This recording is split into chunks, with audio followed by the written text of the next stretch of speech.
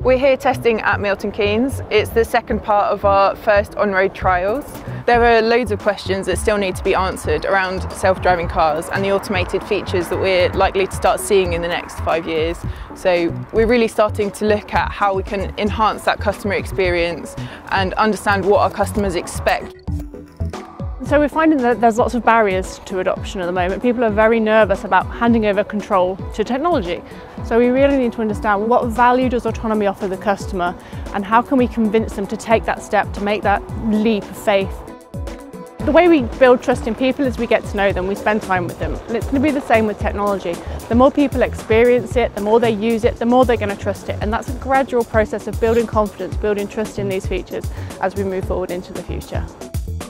It's really clear that once the vehicle-to-vehicle and vehicle-to-infrastructure communications exist, that will really aid the development of the self-driving cars.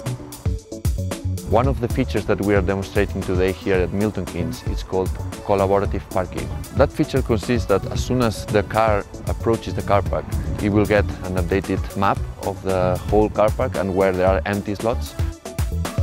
Electronic emergency brake light, the driver will be able to get an advance warning when the car in front is doing a hard braking.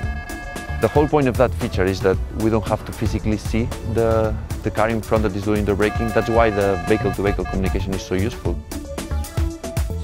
Safety will always be our highest priority for connected vehicles. At the end of the day, what we want is all the cars to speak the same language. Jaguar Land Rover is all about designing experiences that customers love for life.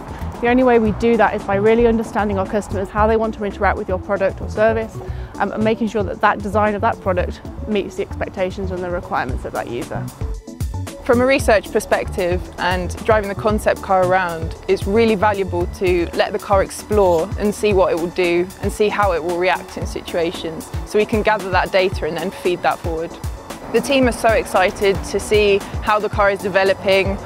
We've made a huge amount of progress since those first trials. All of this is really valuable learning that we'll take forward to develop that further.